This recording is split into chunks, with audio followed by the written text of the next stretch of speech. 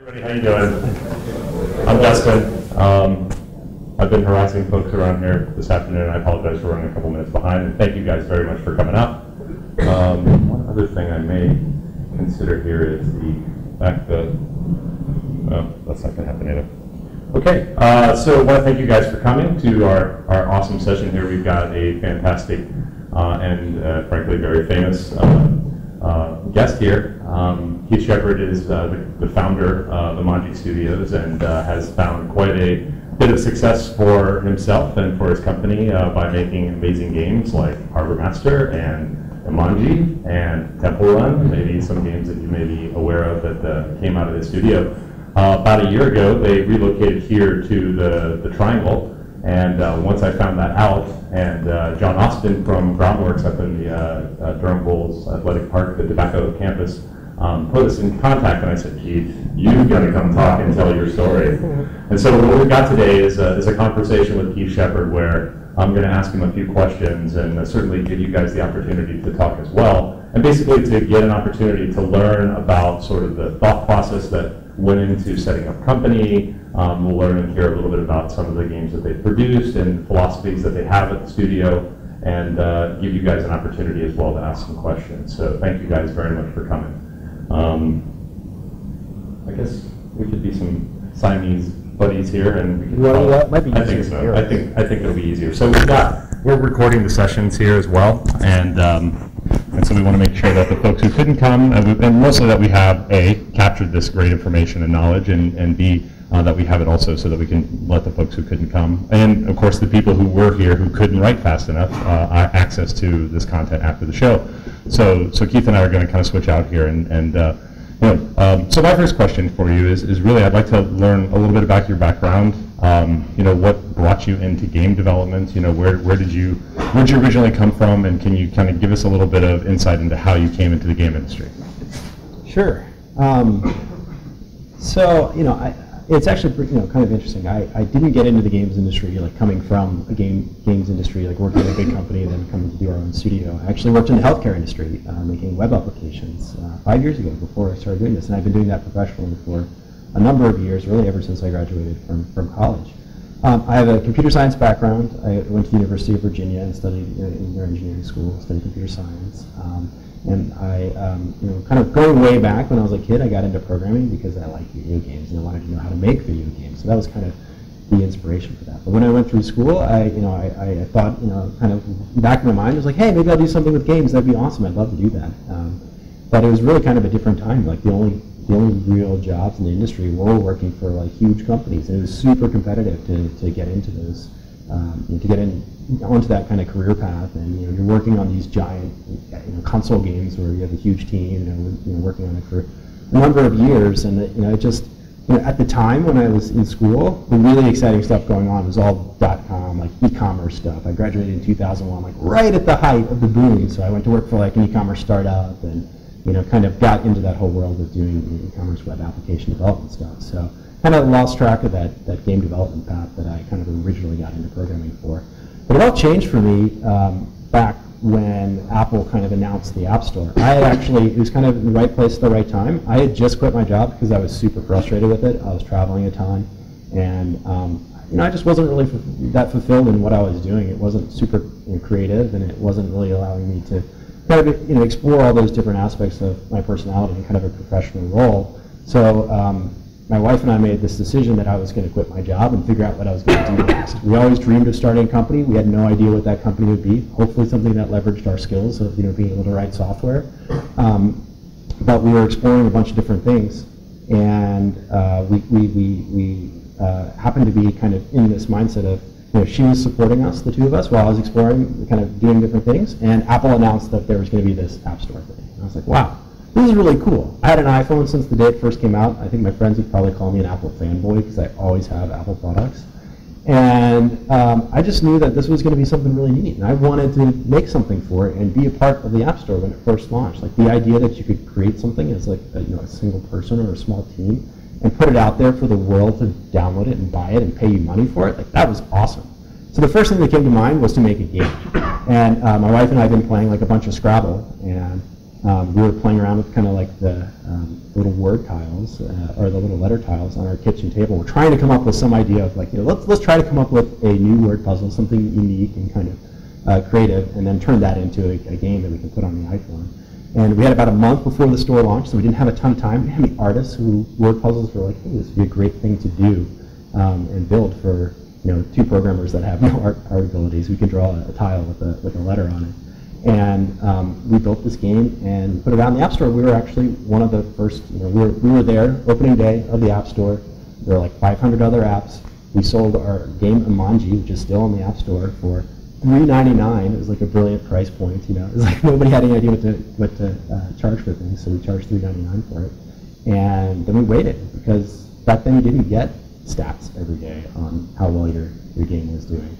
And so we waited, and we were like, this is pretty cool. It's like people are talking about games in the App Store. It's kind of it seems to be like it's some sort of a big deal. And we were trying to get the media to cover our game and write about it and all of that. And a month later, we got our first paycheck. We made $5,000. It was like awesome, It was great.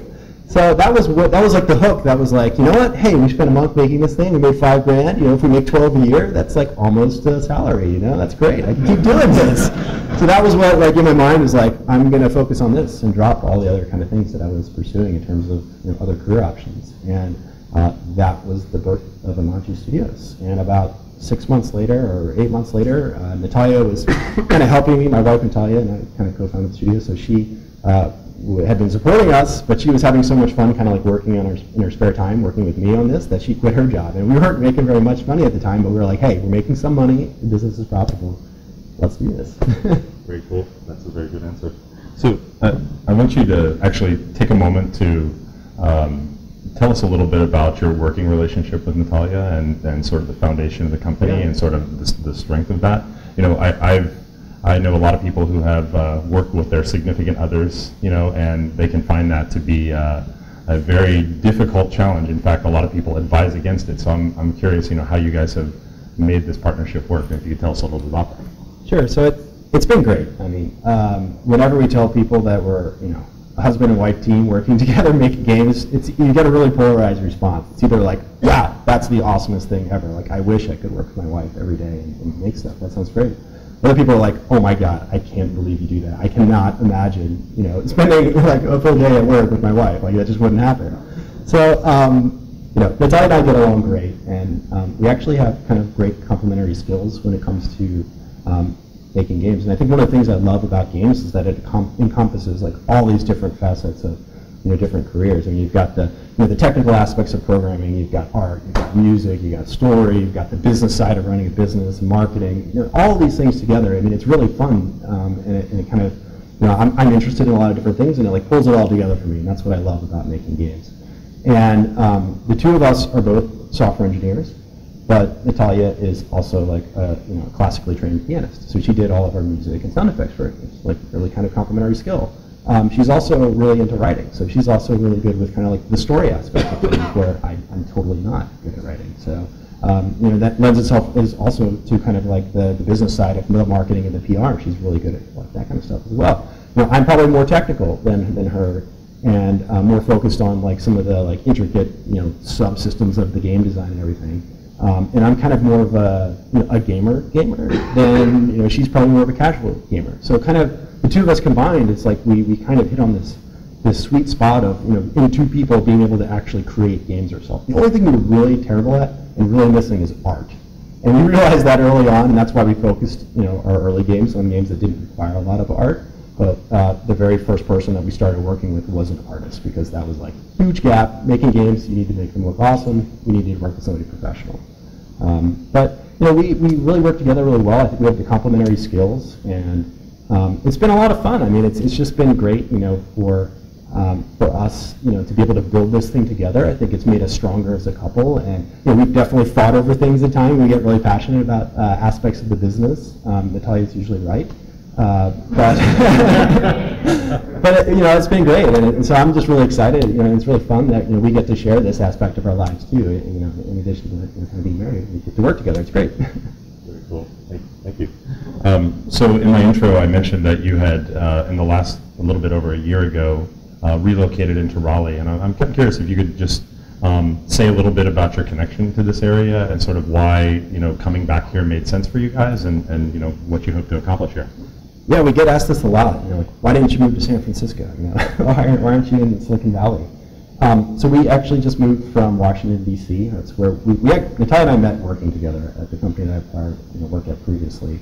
And so we were both in Washington, D.C. for work.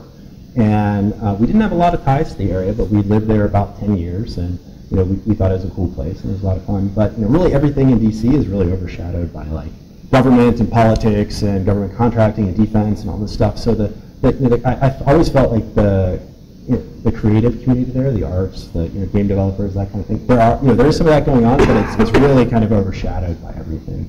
And it's expensive, it's loud, it's crowded. It's a big city. It's what you expect.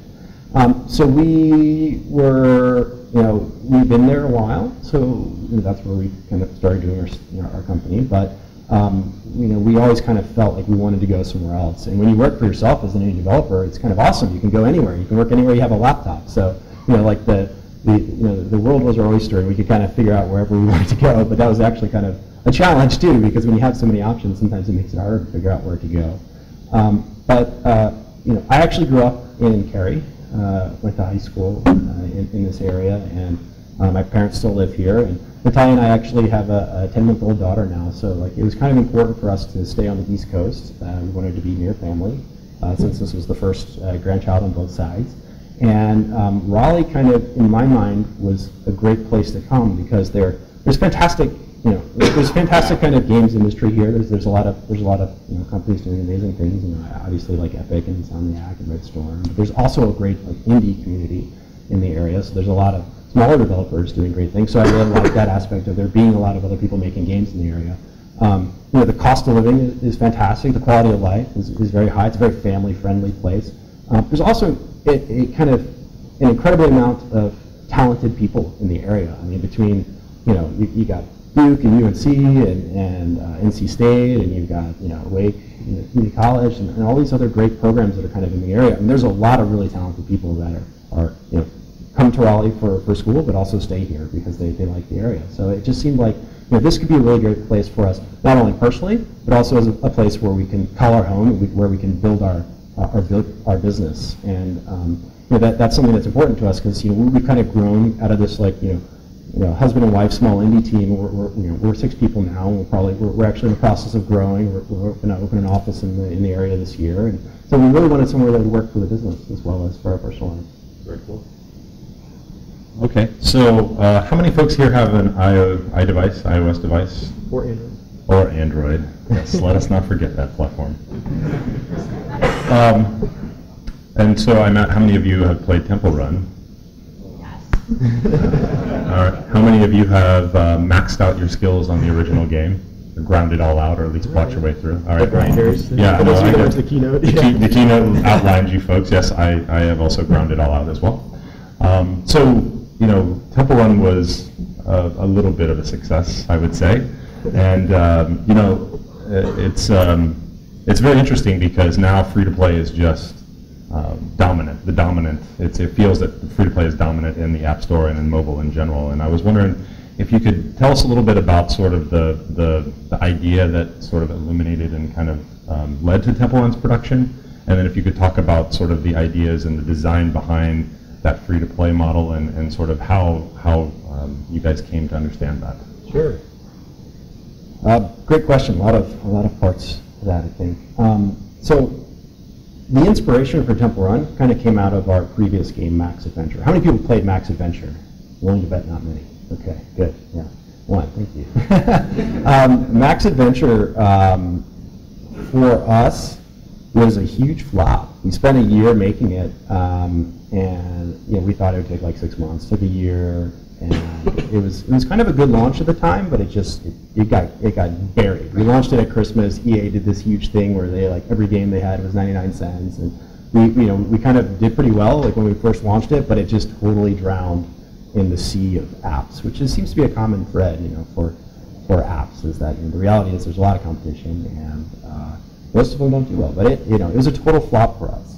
And whenever with all of our games, we always, after we launch them, we spend a lot of time kind of thinking about them. Because, you pour your heart into something and you're like, oh, it didn't do well. Why didn't it do well? What can we do next time to make it do better? Or what can we do to fix it? That's kind of usually the first thing that goes through your mind is you spend all this time, you want to put more effort into it to make it better. With Max Adventure, we were trying to kind of make more of a gamer game. It's a dual stick shooter is what I call it, kind of like an action adventure game where you're a little kid trying to save the, your neighborhood's been invaded by aliens and you're trying to rescue your friends and kind of save the neighborhood. And it was on the iPhone using kind of the virtual dual stick controllers, which is very popular on consoles and things, but not a great fit for mobile devices. The kind of control scheme, it's something that people that are gamers really understand and know how to use, but on a touchscreen, even though you want to try to make those games using that control scheme, it doesn't work very well because you can't actually feel the joysticks, and you have to keep looking down. You're also blocking part of the screen with your thumbs. It just wasn't a good fit. I always loved making 3D stuff. Like in college, I studied a lot of computer graphics, so I really loved making 3D games.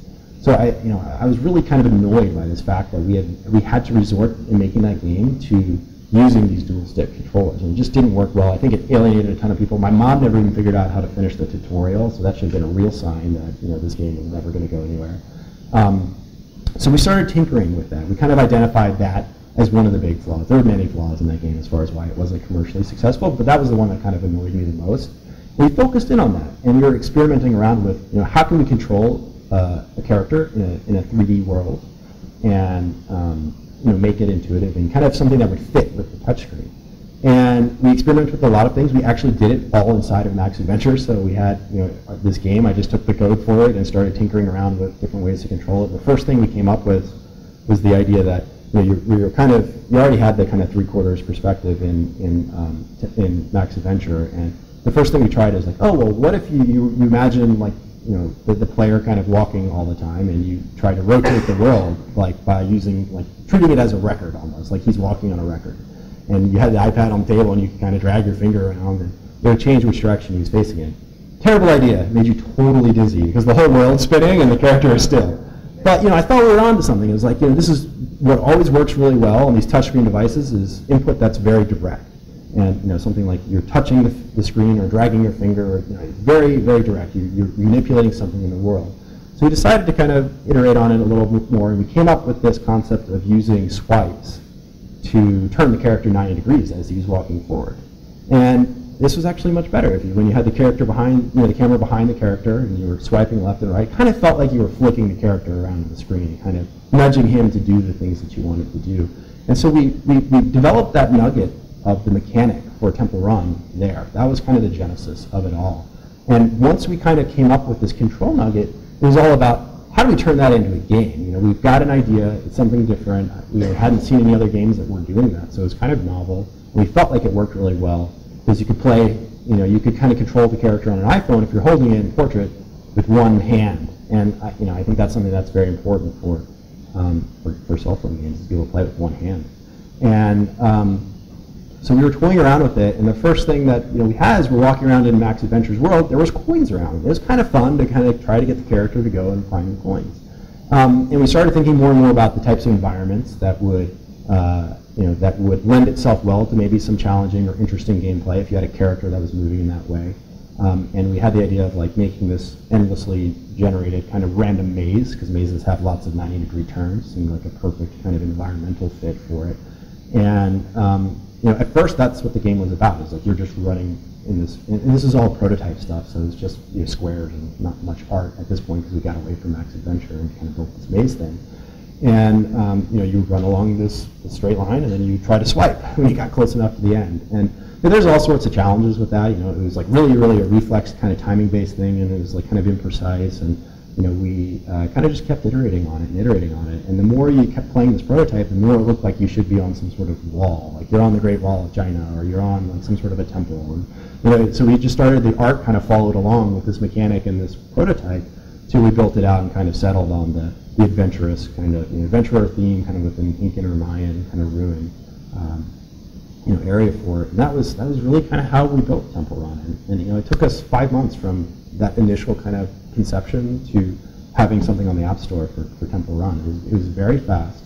The freemium thing's kind of interesting because we had never made a freemium game before Temple Run.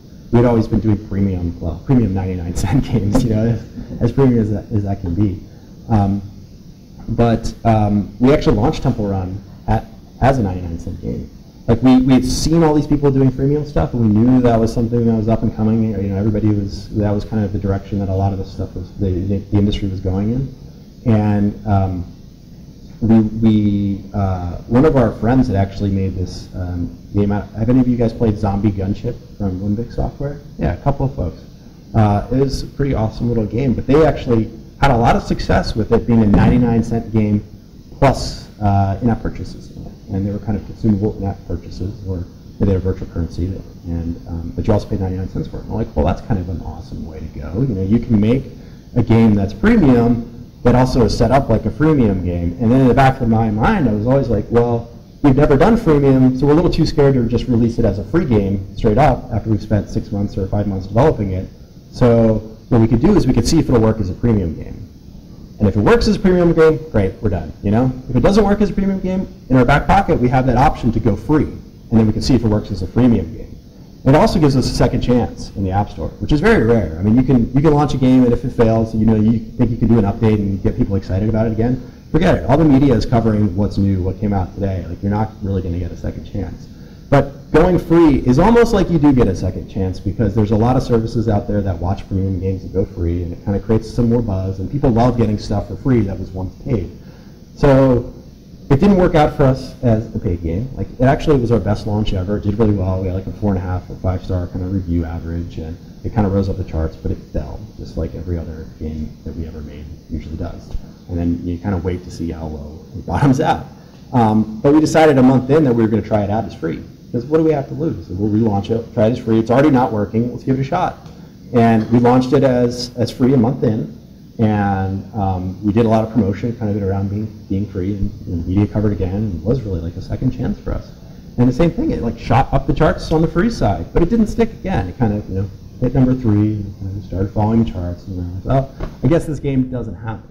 But what happened was it actually stopped falling at number 100, top 3, which is, that's great in itself. And what was really interesting is that at that spot in the free charts, people were buying the in-app purchases, and it was actually making more money than it was making as a paid game. So it was a no-brainer for us to keep it free.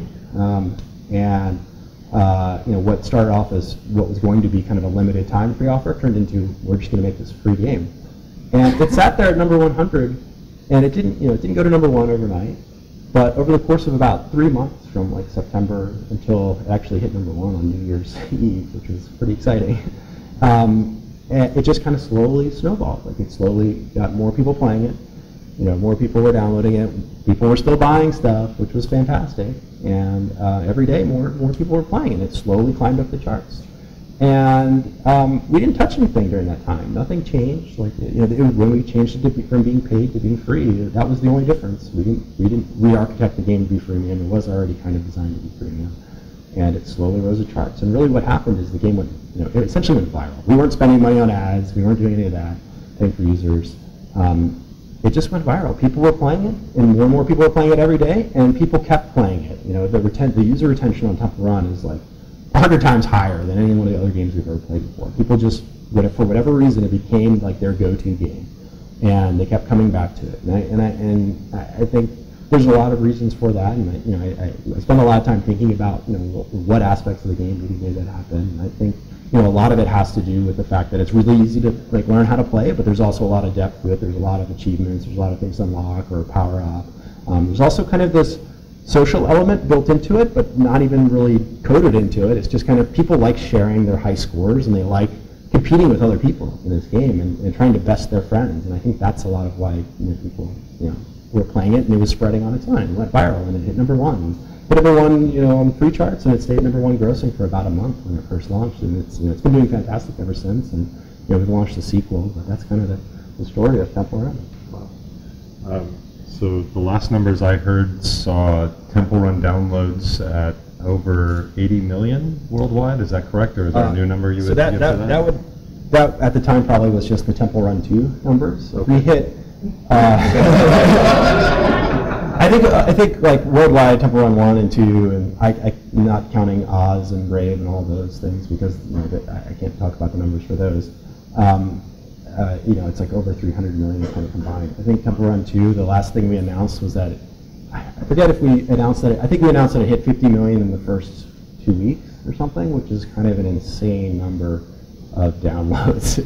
I mean, it's still, but the stats around Temple Run just boggle my mind, in terms of how many people have played this game. We did this cool infographic for our 1-year anniversary where it kind of like broke it down by country and regions and everything. And the most amazing stat to me was if you looked at like how many downloads we had in the U.S. and like what percentage of the population that it was like 12% of the population at the time had played Temple Run, and I was just like, wow, that's a lot of people, that's crazy. How do you comprehend that? It's really, really nuts. And I think if you think about it, like, the people that are mostly playing our game are the kids, so I think there's probably like a section of our population, that like kids in elementary and middle school and high school is like that kind of age that, probably like 50% of them or more have played this game. So it's really awesome and kind of mind-boggling. So, yeah, very cool.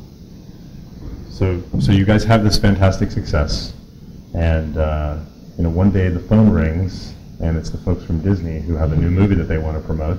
And I'm curious if you could talk about what it was like working with Disney and sort of how it felt to have them come knocking at your door after the time that you had the Temple Run. Yeah, I mean it's interesting with the success that Temple Run had. All of a sudden, we were getting a lot of attention, and as a 3-person studio at the time, it was kind of overwhelming. And I think everybody had seen what Angry Birds and Rio had done in terms of like a collaboration with a movie, and like Hollywood was calling us all the time. Like it was kind of crazy, and we talked to a lot of people wanting to do kind of crossovers with us, and we as a small team, it's often hard to engage in a lot of that, because it could be a huge distraction to what's the core of your business, or it could be something really good. What we found with Disney was a great partner. I mean, it's been a real pleasure working with them, and they kind of helped augment our team and help build those kind of spin-off versions of Temple Run, and it's been really fun working with them because especially when we did the very first one, we were working with Pixar, and like Pixar is one of my favorite companies of all time, and it was just like a lifelong dream to even do anything with them. And so when we started talking to them about doing something, it seemed like a really good fit because we're always very sensitive about the things that we do and how they tie into our brand. I can't tell you how many people from Hollywood called about movies that made no sense to do a crossover with Temple Run. You're like, okay, that's that would be maybe a cool game if you had that, but like, what does it have to do with Temple Run? It has nothing to do with Temple Run. What was great, I think, about both Brave and Oz was that it kind of fit in with the adventuresome spirit of Temple Run, and like the environments even kind of like from those movies, like they often look kind of similar to some of the vibe that we were going for. And with Brave, Brave was about this young girl Merida, and she had this very adventuresome, adventurous spirit to her, and even down to little things like her hair is red. I'm like, our main character's hair is red. That's awesome. So there was, we were really sold on working with them the very first time. And they came to us just wanting to do anything, and we saw the trailer to Brave, and there's like a scene in the trailer where like Merida is just kind of like running away from the bear Mordu and on the horse and kind of galloping through all these like beautiful scenery in Scotland, and they're like, man, this shares like a common vibe with Temple Run. Like I could totally see a game crossed between that world and our game, and seeing how it fits, and that's kind of how we came about that. Cool. So when you look at the list of successful small developer studios, Vlambeer, Semi-Secret, Nimblebit, Imangi, you notice that these folks have created and developed very successful products, and the big guys haven't ignored that, and they certainly haven't ignored or missed the success of Temple Run or any of the other games. And there are a lot of folks who have seen. And Nimblebit had a very big story about the Tiny Tower clone that had kind of come out. And I was wondering if you could talk to us a little bit about how that impacts your business, if you would, but also really from the development side of being a very small studio that took a major pay cut to take a risk. How do you feel about cloning of games, especially as it relates to mobile games? I think the cloning kind of thing is, it's flattering on one hand that people think what we made is so awesome that they also want to make something like that or inspired by that, and it can also be very frustrating. And there's a lot of clones out there that literally took our icon, turned it blue, and had the exact same game, same tutorial, same everything with some very slightly different art, and you're like, well, that's really frustrating. It's like, come on, try to add something new. If you're gonna be making a game, don't try to just make something exactly the same as something else. I think this industry, really any art kind of industry, is built upon kind of iterating on great ideas and building new things that are inspired by other things. And I think that's fine, but I think you got to try to bring something new to the table whenever you're doing things. And it's a very gray line as far as what's considered a clone and too close to something versus what's considered innovative and new and awesome. It's very fine line, and I think everybody has their own kind of comfort with where that line is, and it's different for everybody. So, I think that to me the most frustrating aspects of it are the ones that are too close, and for us as a small team in particular, it actually can cause us a lot of pain and trouble. And when somebody does come up with an app that's the same icon as yours but blue, and it's sitting on top of the charts at #1, that's extremely insulting, and it's frustrating, and it's also a legal issue because people think that maybe we had something to do with it. And usually these apps are kind of like scam apps, and are just used to show ads or used to harvest your contact information, especially on Android, since anything kind of slips through the gate over there. There's been some, before we had Temple Run, the original, on Android, it was kind of a 5-month gap or so between when we launched it and when it happened. There were a lot of these countdown apps, and you look at the list of permissions that they have access to, and it's oh, read your whole contact list, do this and that, and you're like, that's pretty scary. So it's actually it could be something that is damaging to us. We actually have to spend time and effort going after these guys, working with a lawyer, working to protect our IP and working to get these things taken down. And when you're 3 people, that totally sucks. I want to spend all my time making games. I don't want to spend my time, on the legal aspects of it. But really, that's a side of the business that you have to deal with. So, every second I spend doing that takes time away from making, Temple Run better or making future games, and that's what's most frustrating about it to me. So let me see how much time we have here. So okay, I'm gonna actually ask Keith one more question, and then I'm gonna allow the audience to direct questions in his direction. It's been a long conference, folks. So I'd like to know, you mentioned a little bit about the fact that you guys were going to open up a shop, and that you had 6 folks. What's coming up for Imangi? Maybe not specifically about projects, but I'm just kind of curious about what your projections are for the company. What is it that you want it to become? So I got into doing this because I love making games, and that's what I want to continue to do. Our goal was never to become the next EA or Zynga and build a 500 person company. That's not what we're trying to do. I like being small. I like personally I like being involved with the day-to-day creation of games. That's what I really love. That's my passion. So kind of in our case, having a success like Temple Run has been awesome because it lets us do whatever we want. It kind of opens up creative freedom to us because we can do that. But it's also a little bit of a curse in the sense that we have this responsibility to kind of keep Temple Run going, and I'll tell you what, people really want more and more Temple Run, so we kind of keep that engine going. We have to keep feeding that. As a small studio, that's become all-consuming for us in the past year. We were 3, and that's what we spent all of our time doing. We didn't get to work on new games. So that's a little bit frustrating, even though we've had this awesome success and we're totally grateful for that. Still want to kind of continue to be working on new things, but we're super busy with Temple Run right now. So that was kind of our the reason we thought about growing. I mean, there's really a couple of paths that we saw as far as what we could do with our company next. One was what, Temple Run, that's been awesome. Let's just kind of let it do its thing, and we're going to go on and work on the next thing, and hope that does great. That's definitely a very viable thing to do. The other option was hey, maybe we could shop the company around and just sell it and then retire and sit back and do nothing.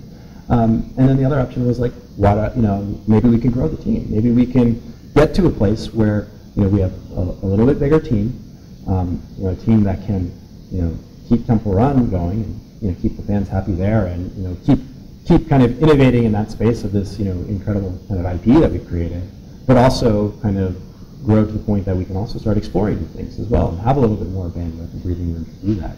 So, you know, I think it would just be silly to let Temple Run die and run its course, go on to the next thing. So we're not doing that. You know, and selling the company, you know, that's never, we didn't get into, we don't have investors, we don't have venture funding or any of that nonsense. So there's no pressure for us to sell the company. You know, I don't think I would, you know, if somebody gave me some sort of a ridiculous offer, maybe I would take it. You know, I definitely would consider it. Darn, why not? Who wouldn't? You know, but that's not my goal. Like, I didn't get into this because I just wanted to sell the company, and I feel like, well, you know, if I did sell the company, I could get back to making games and do it. It's kind of like building everything I've already built and doing it again. So, growing the company to me seems like the better answer. It seems like we can, you know, continue to be really successful and continue to make games and continue Temple Run and kind of continue building it into this kind of huge global brand. But at the same time, get to a point where we can make more. So you know, I'm really excited about that of you know, being able to create a company and foster a very creative environment where, you know, it really encourages people to explore and build and kind of try to come up with the next great game or the next Temple Run or the next whatever. And, you know, just a place that would be, you know, a fun place to come into work. That's ultimately, I'm trying to build a treehouse for myself, you know, and have all my friends come and work with me. I mean, that to me seems like, you know, an awesome life plan, you know. Very cool. Yeah. Okay, so we will open up to questions that you guys might have. You know, I'll just ask you for the sake of the recording to make sure that you repeat the questions into the microphone. Sure. And we'll let you guys ask. And I see Mr. Red Shirt. Yes. Obviously, with your game Max Adventures, you were interested in other control styles than just touch interface. Yeah. Because you guys are growing and you guys are thinking about going into other avenues, do you think you guys will jump into the console PC space or anything that doesn't have to do with like mobile space? Yeah. So the question is, you know, do we think that we'll kind of expand beyond the mobile space into other platforms where, you know, maybe different control schemes might work? You know, with Temple Run, we're absolutely taking it. We're trying to get it as many places as we can. So we're already, you know, we're on iOS, we're on Android, we're on the Amazon App Store. I'd love to see it everywhere. I'd love to see it on Steam. I'd love to see it on the console. I'd love to see like a Kinect game, like just a million different, like, you know, Temple Run anywhere anybody wants to play with it. That, like, you know, that's kind of on our roadmap of the things that we want to do. You know, so yeah, part of that will be getting into kind of some of these other consoles. You know, and I think when you're in any business, you always have to kind of keep an eye out for, you know, what's next in this space. You know, like what's beyond mobile. You know, there's a lot of exciting, kind of interesting stuff going on in like the micro console space. Like the console space has been very closed off for a long time. There's been gatekeepers, and you have to be, you know, of a certain size to really get, you know, any traction or be able to get on those platforms. And, you know, the idea of a console where it's more, well, you know, let's say more like open like the App Store, open like, you know, Android. That's an interesting thing. I don't know. I mean, our heart is kind of in mobile, so I think we're gonna continue to be a mobile first company. That's our, you know, I feel like just the kind of huge amount of you know, customers and players that you have access to is really interesting. I've always been interested in more casual games in terms of the types of games we make. So games that are family friendly and that, you know, kind of anybody can play. And I think mobile is a fantastic space for that because you have so many people playing games on mobile that would not consider themselves gamers and wouldn't play games on a console ever. So it's just kind of neat to be able to make things that, like my mom, you know, can play, or, you know, my brother who doesn't play games can play. You know, I think that's cool. I mean, the Ouya is interesting. You know, I don't know. Like, I'm not working on anything for the Ouya yet. I would like to tinker with one. I think that could be cool, but it's yet to be seen. I think we're also, you know, we have to realize that you know, we are still a small team, so it's hard for us to kind of go off in a lot of different directions. So for new platforms, it's more of a kind of wait and see until it's kind of more feels like it's more viable. Yeah. Question? Rather than selling the company, did you ever consider or get an offer to just sell the rights or IP to someone? So the question is, you know, instead of selling the company, have we ever, you know, been approached to or thought about, you know, selling off the IP rights to Temple Run or something like that? Yeah, I definitely thought about it. You know, it's you know, I think in our case, you know, like our company essentially is Temple Run at this point, so like I think we kind of have to probably come along with it if you know, that would be part of the deal. You know, we haven't really seriously pursued any of this stuff just because it's not been something that's super interesting to us. I think I would have a hard time personally, like, letting go of this thing we created and like, here, whoever, you guys go and and continue building it, and then like sitting back for the next 5 years just watching like where it goes. Like, I don't know, that could be a little scary. More questions? How have analytics, looking at analytics, improved your game? Yeah. So the question is, how have looking at analytics helped us make games? I think there's a lot more that we probably could be doing with analytics than we are currently doing with analytics. I think in terms of like companies that are out there and like where they fall on the spectrum of how analytics heavy they are, I think you look at like Zynga and they're like, hey, we're an analytics first company. I think we're like on the opposite end of that spectrum. We're a gameplay first company. So we mostly design games from that's the fun standpoint before we start thinking about like how to monetize them or how to do this and that. I think that the great things that we use analytics for are things like understanding crash reporting type stuff, super helpful. Trying to understand when you have you can imagine when you have hundreds of millions of people playing your game that the smallest, most random little bug that only hits like the less than 1% of the players actually becomes an issue, and people find that stuff. So we have to really stay on top of a lot of that, and it's really kind of it's kind of made us like get better about QA and a lot of that kind of stuff, just because it's really scary when you put a release out there and it's it's going out to millions of people that if this crashes on launch, that's going to be a problem. I'm going to get a lot of angry emails. So we use it for that kind of stuff. We also use it for general metrics on how many people are playing your games. Is the trend going up? Is it going down? Is it flat? Where is it going? How long do people kind of stay inside of the game? How long do they play on average? How long do they do they play for a month before moving on to something else? Do they play for a year, or a week? What are those kind of stats?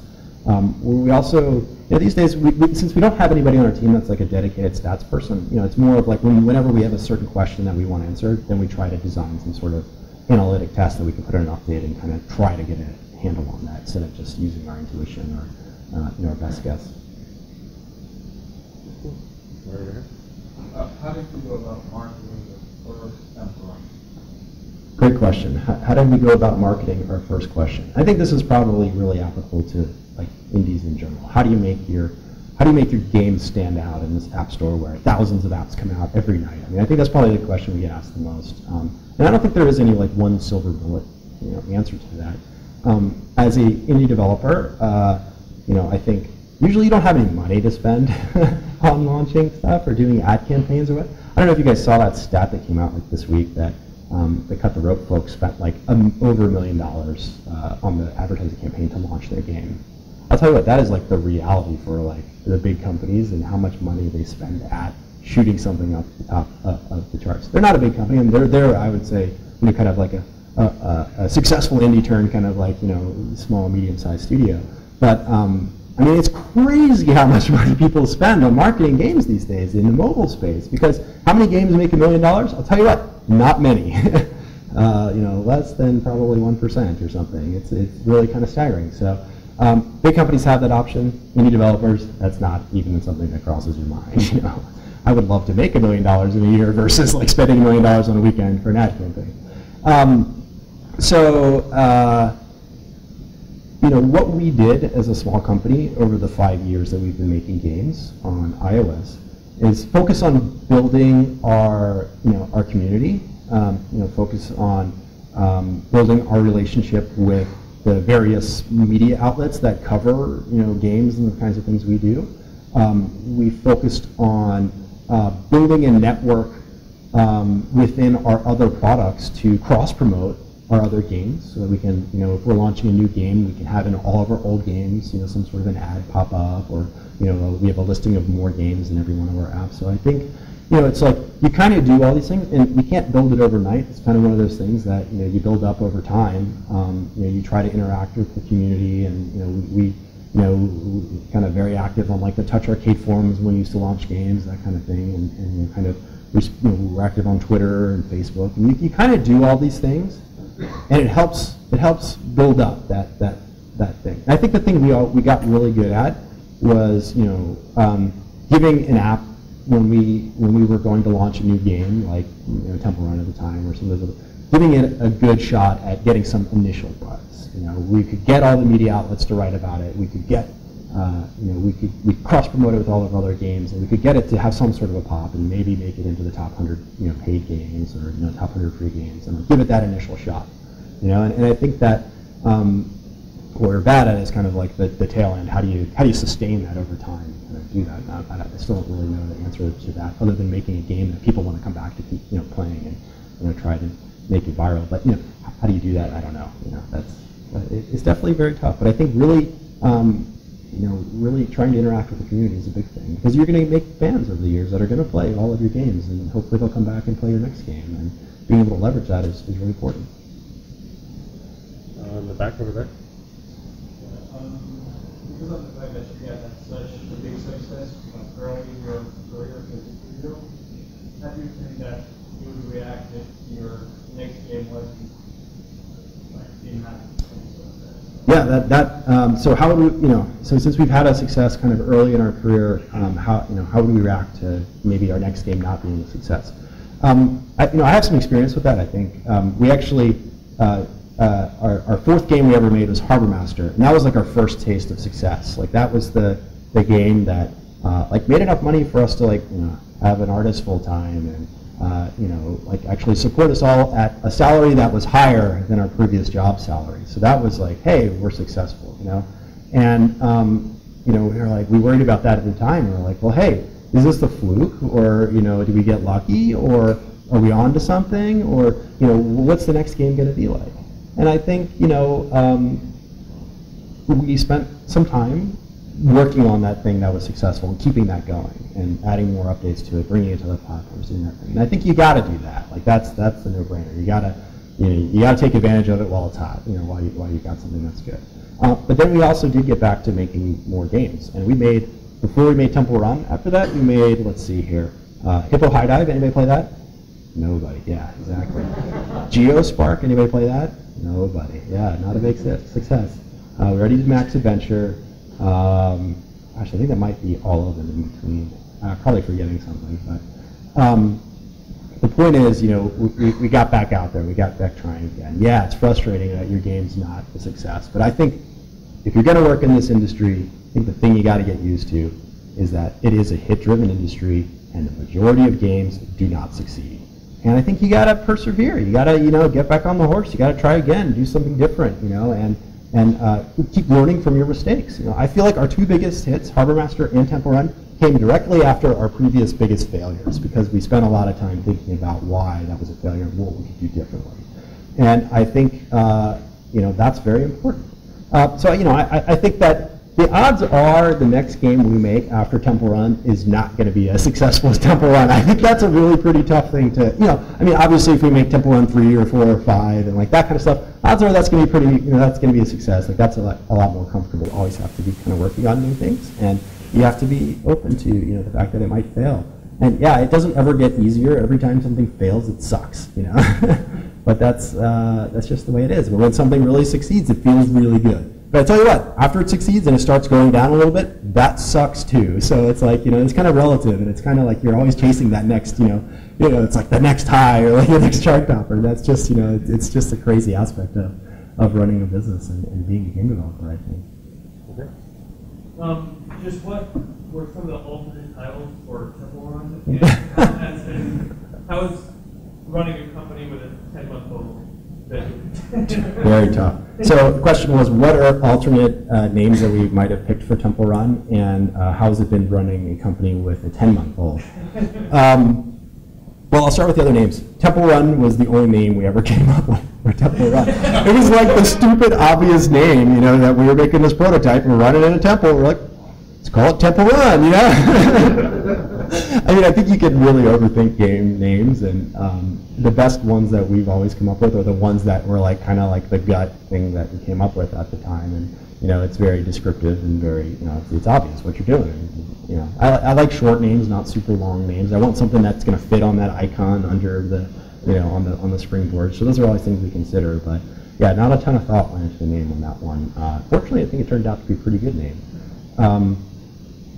running a company with a 10-month-old now, a lot easier than running a company with a 2-month-old or 1-month-old, but still very challenging and very tough. It's definitely changed the working dynamic for us a lot.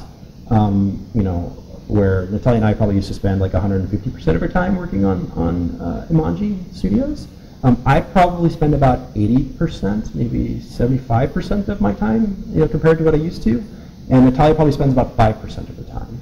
And that's not despite, you know, like trying. You know, it's really tough having a kid, and you know, we're taking care of the kid ourselves right now. We don't have any help. We don't have her in daycare or anything. So it's kids take a lot of time and effort. For those of you that have kids, you know that.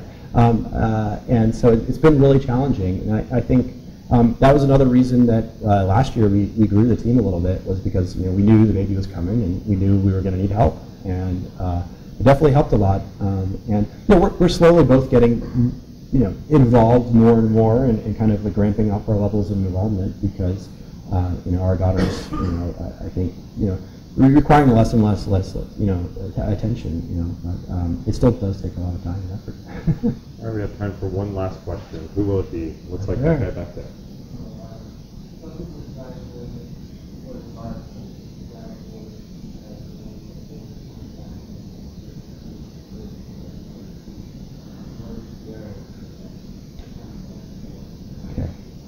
Yes, the question was, so people, you know, I guess essentially people design games for a lot of different reasons. Like, you know, what's the main reason that you design games for? I like, that's a tough question, and it's a good one. I haven't gotten that one before, so I don't have a canned answer. I personally like the creative aspect of making the game. You know, I think like going from having nothing to creating something, that really drives me. I also like, I like the challenge of just building it. That appeals to me. I also like the fact that when you make games, you can show it to other people and they understand what you do. That's cool. Like, you know, anybody understands what people do when they make games. They're like, here, play it. They might not like it. That happens a lot, but they might like it, and that's cool. But also, kind of losing my thought on that. I like making games that I want to play. I think that's important too, because I think if you try to make games that you think someone else might like to play, or if you try to make a game that you think everybody would like to play, you're probably going to make a game that nobody wants to play. So I kind of feel like, you know what, I like playing games, and you know, I can make games. So the kinds of games that I'm going to be able to make best are the kinds of games that I understand and that are appealing and fun to me, because then I can turn to my gut and use that as a guidance for designing it. And I think, I mean, the keynote was awesome because they talked about, you know, understanding different perspectives of why you know, other people might play certain types of games. And I think as a game designer, that is a super important thing to learn. And you know, for me, I've always stayed in the comfort zone of the type of games I like. So maybe I'm just lucky that the types of games I like also seem to have commercial appeal. That's great. But you know, I think, you know, looking at it from that perspective and from the keynote is an interesting way to go about it, kind of expanding the types of games that other people want to make. But I think really making games from the heart is to me, that's the most exciting part of it. Keith, thank you very much for your time. Thank you for having me.